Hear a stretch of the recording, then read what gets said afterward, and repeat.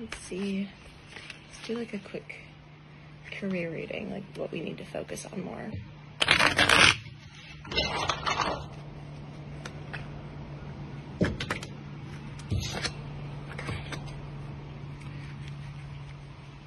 So we're back to letting people in.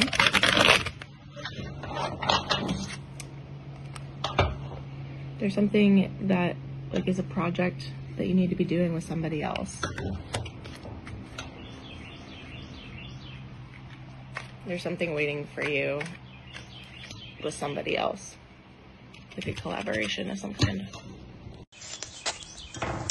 I'm not sure if the cards will answer this, but let's see. I mean, they'll answer it in some way.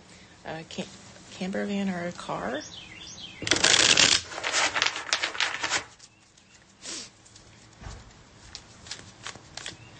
Trying to figure out how we can word it better so that we can get a more clear answer. So let's see.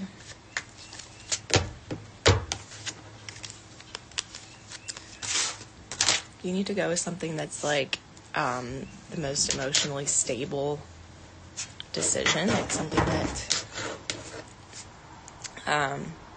is not like an impulsive decision.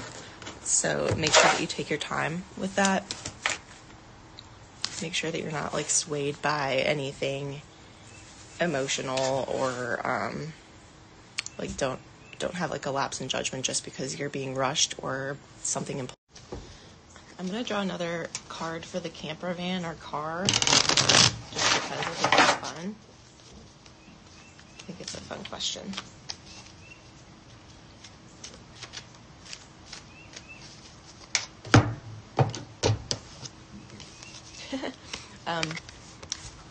So this has to do with like big travel. So I think whatever is going to accommodate you meeting people and like doing all these other things, but this has to do with like road travel. So I think you're going to be doing a lot of road travel in the future, maybe meeting more people to collaborate. The Chariot is also about like strong will, like having willpower and determination and success. So I wouldn't worry so much about like the type of vehicle as much as I would like whatever is going to help you with like your creative endeavors. So as long as it's like a reliable vehicle that will help you kind of carry through with your goals, then that's like what you want.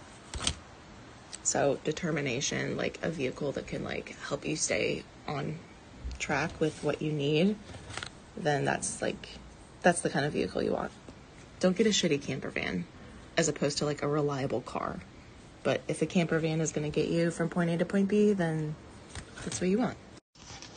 I also feel like you are going to be or are like weighing out and figuring out and making decisions about like who feels safe and who doesn't. So like that's something that will probably be a theme in upcoming like weeks and months maybe.